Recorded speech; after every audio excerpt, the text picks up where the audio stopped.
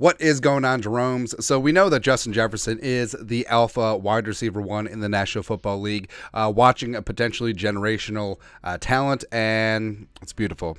It's fantastic. Keep him a purple long term. Make him the highest paid non-quarterback in NFL history. Don't care. The reigning, defending offensive player of the year, MVP finalist, and all that stuff. And he is beloved.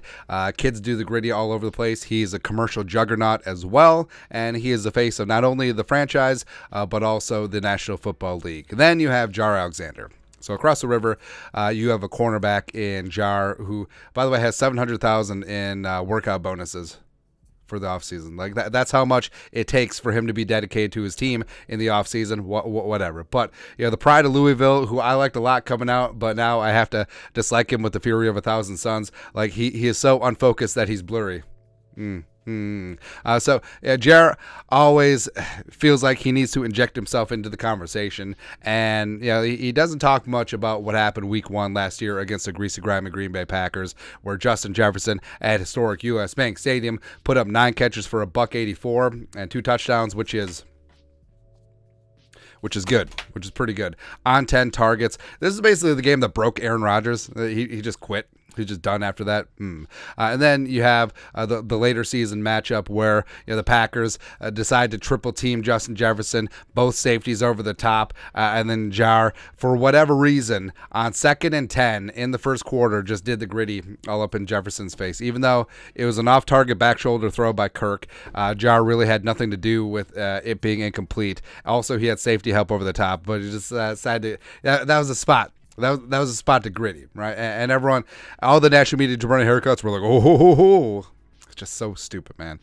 What's even more stupid is, so Jaire Alexander was interviewed by Pete Prisco, CBS Sports, which, how's Will Levis working out, Pete? Stop trying to stir things up, man. But he interviewed Jaire, and he asked about Justin Jefferson, and Jaire said, JJ thought he was going to come in there grittying, but I was the one gritting. First off, keep my receiver's name out your mouth.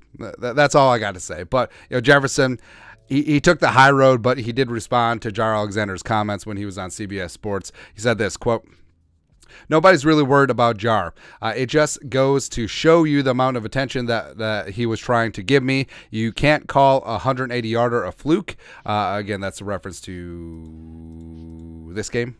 Nailed it. You can't call a 180-yarder a fluke. That's something that's not a fluke. You can't just walk up on 180 yards in the National Football League. And, yeah, so I understand what Jaire was doing here. So Jaire does not have the talent of Justin Jefferson, even though he is a solid cornerback, respect, but he's not on JJ's level. So what happens is it's very similar to Cortland Finnegan, where Finnegan was an okay cornerback, but he talked trash incessantly trying to get into the receivers' heads. Sometimes receivers took the bait, like Andre Johnson, but I respect.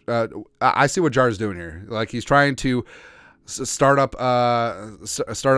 talking junk and try and get JJ on his level, which he is not. And, you know, Justin Jefferson, he took the high road here. So yes, he, you know, got in a couple shots, stood up for himself, didn't completely ignore Jaire, which, I mean, certainly is his prerogative, but ultimately took the high road.